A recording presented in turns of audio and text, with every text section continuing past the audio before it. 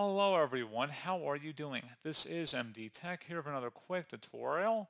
In today's tutorial, I'm going to show you guys how to turn off reminder notifications as well as reminder sounds in Microsoft Outlook.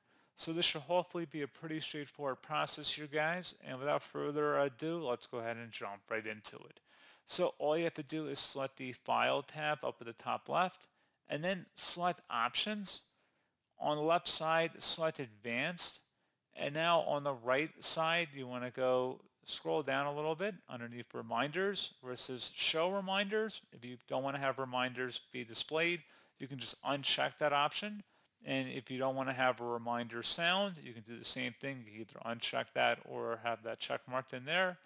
And if you want to change the sound file, you can select the browse option. And then if you have a different sound option or sound reminder notification you want to use instead, you're welcome to do that. And then once that's done, select OK to save it. And that's about it. So as always, thank you guys for watching this brief tutorial. I do hope I was able to help you out, and I do look forward to catching you all in the next tutorial. Goodbye.